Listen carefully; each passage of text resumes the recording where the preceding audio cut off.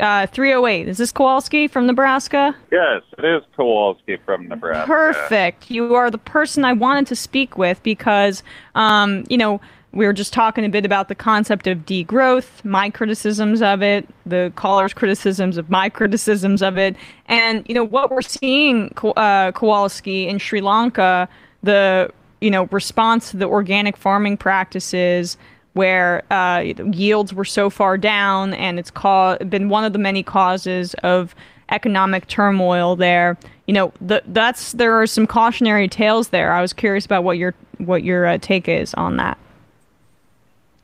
So, from what I've read, their plan was to switch to organic farming within about 10 years. To me, that is a pretty aggressive time frame, but probably doable.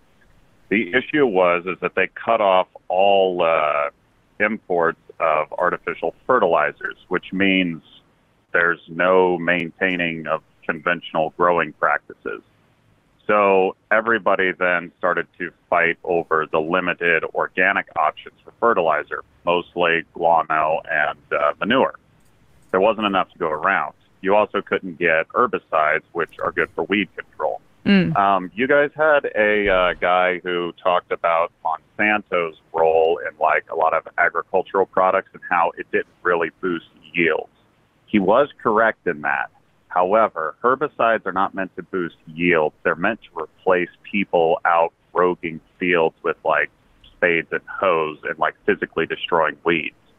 So the reason in the United States we have 2 million farmers and Sri Lanka has 2 million farmers and we produce enough to feed 1 billion people and they barely produce enough to feed themselves and have some specialty export crops is because the United States has bigger technology. We're able to replace all of these people in the fields with spraying. Doesn't boost yields, but it makes your limited labor pool, be able to do more.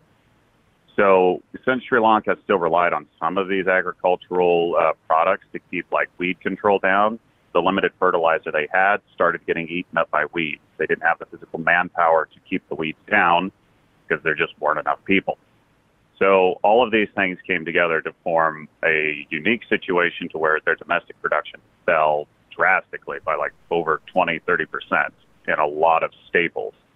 Ordinarily, you could get around this by just buying grain off the international market, but due to China's crop failure with their winter wheat, India having a massive heat spell destroying much of what they would ordinarily export, and the fact that China is currently absorbing all of the excess grain in Oceania, there really isn't a lot left on the international market for Sri Lanka to buy, and they didn't really have the money to buy much. They were already in like this massive economic crisis, basically, where the president had to borrow a bunch of money, and then there were tax cuts that he tried to implement that were supposed to get the economy rebooted and had the opposite effect. And so like all of those things came together and he's now fled the country. Yes. And unfortunately, being a bit pessimistic, I think Sri Lanka is just the first of many countries that this is going to happen to, probably just because of their unique financial situation. There's a lot of pressures building up in the Middle East. Particularly, I would keep your eyes focused on Lebanon. When the port basically exploded after that tanker it detonated. It destroyed a lot of their grain storage facilities at that port, which was the main port of entry to the entire country.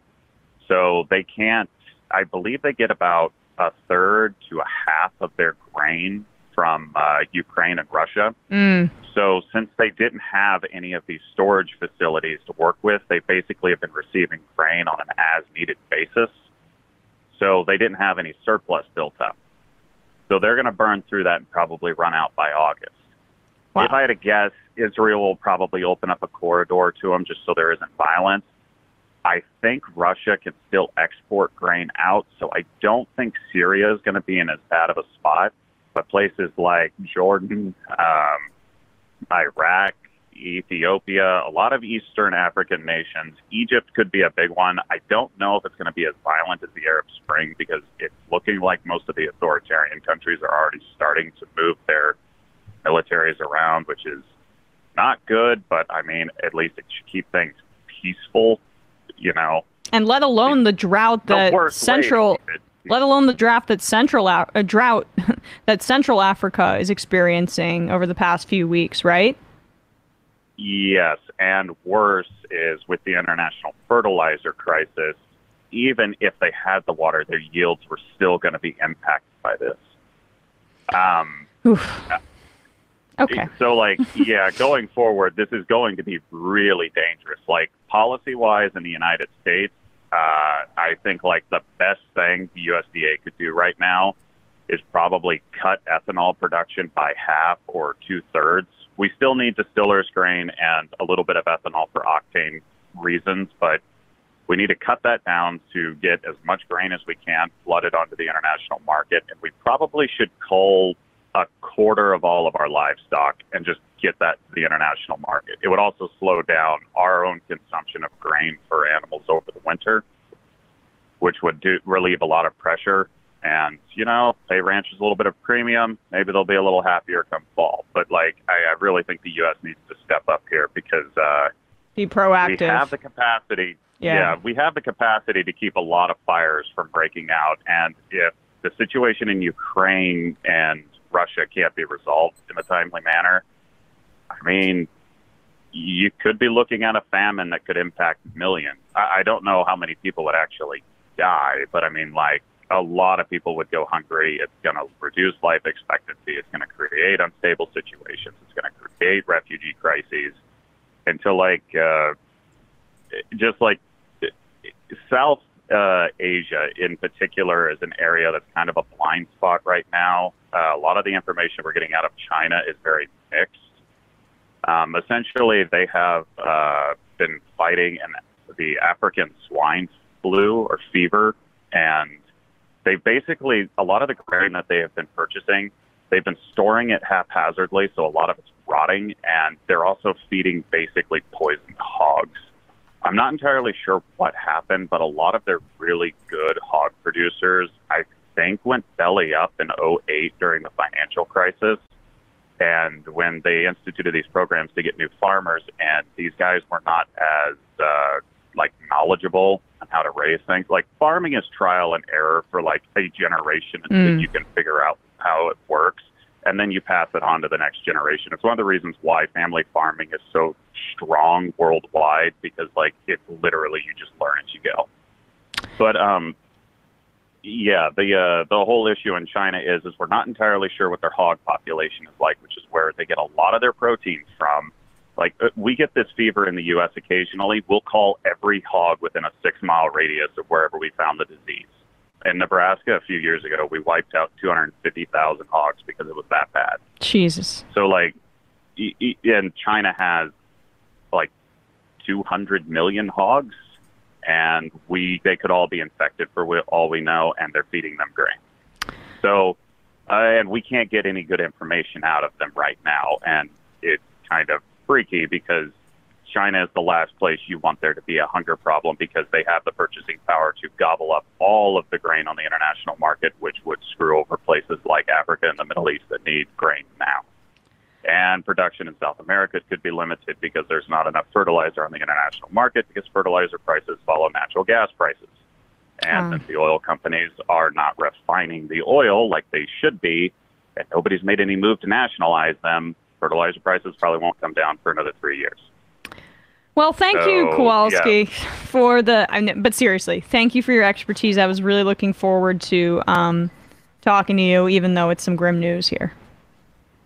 Yeah, and unfortunately, I think the timing of when things are going to get bad is going to be really poor, because we're not going to really know where the harvest is going to be at until like September maybe. And if the Middle East starts to go into an uproar and Southeast Asia starts going into an uproar, I can only imagine that will make the leadership right now look pretty poor for whoever is in charge. So just another thing to keep your eye out on. But to your previous caller, though, with like degrowth and stuff, that would be dangerous. Like, I could go into that for a while, but like that messaging is really, really bad, and again, you can't really cut meat production in the United States the way our systems are set up. The transition would take us at least 15 years. Otherwise, you'll end up with a Sri Lanka-like situation where you completely decimate your ability to make proteins. Like, there's a reason we do things we do, and it takes time to transition. Like, we don't have the tooling to get around meat production at the moment. So. All right. Well, I appreciate the breakdown, Kowalski, and hope everything's okay over there after the twister. Yeah, we're recovering just fine. Oh, and Left Reckoning.